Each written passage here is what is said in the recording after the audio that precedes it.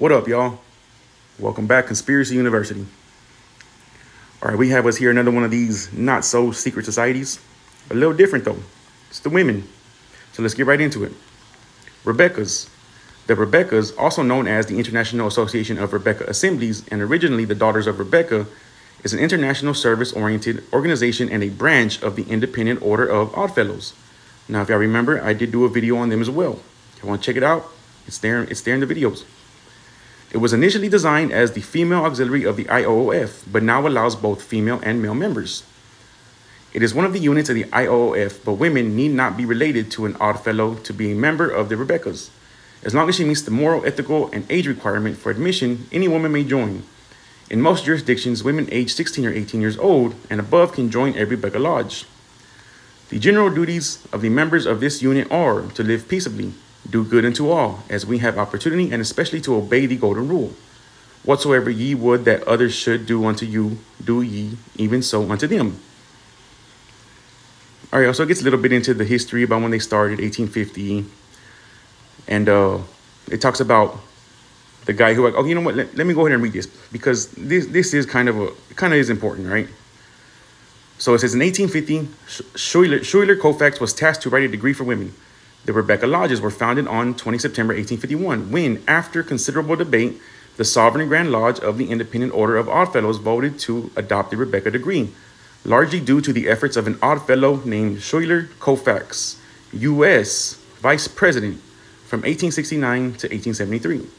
I repeat, U.S. Vice President, from 1869 to 73. Just goes to show you that they got some deep ties, y'all. The first Rebekah degrees were honorary awards only, conferred on wives and daughters of Oddfellows at special lodge meetings, and recipients were known as Daughters of Rebekah. The name is taken from the biblical character of Rebekah. All right, so let's get here to a picture. Here goes one of the pictures of them. Look. Now, if look, you know, I'm not even gonna go there. I'm not gonna do it, y'all. I'm not gonna do it. But where's that more modern one at? They got some real lookers in here. Let me zoom in for y'all. All right, check it out. Oh, Lord. Oh, no. Yeah, they with the shits. All right, y'all. So let me go ahead and finish this up so I can let y'all get on about y'all business.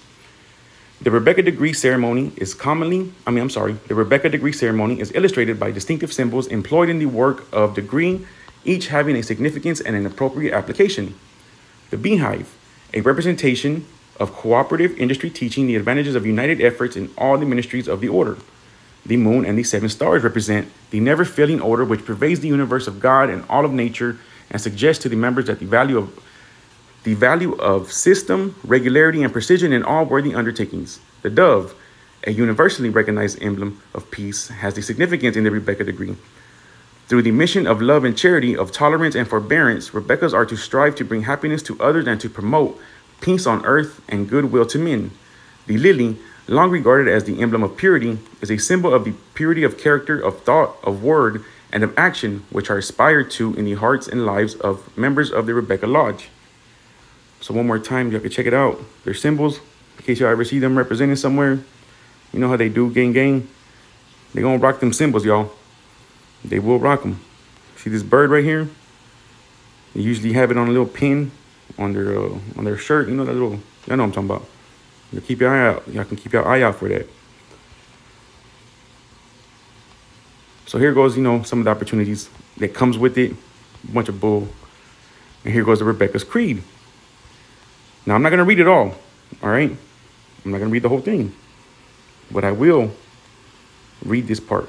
I believe in the fatherhood of God, the brotherhood of man, and the sisterhood of woman. I believe in the watchwords of our order: friendship, love, and truth. Friendship is like a golden chain that ties our hearts together.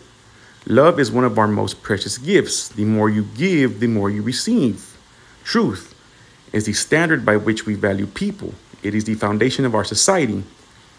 I believe that my main concern should be my God, my family, and my friends. I repeat, I believe that my main concern should be my God, my family, and my friends. All right, y'all see that, right? Here goes a little bit of old school pictures of them. Oh, what's going on? My bad. As y'all can see right there, y'all. They with the shits. Now, what it doesn't mention here, that I'm going to go ahead and let y'all know and tell y'all. The daughters of Rebekah were responsible for at least 100,000. It was over 100,000, right? That they helped bring over 100,000 orphans and allegedly rehome them and find them, I guess, care and, you know.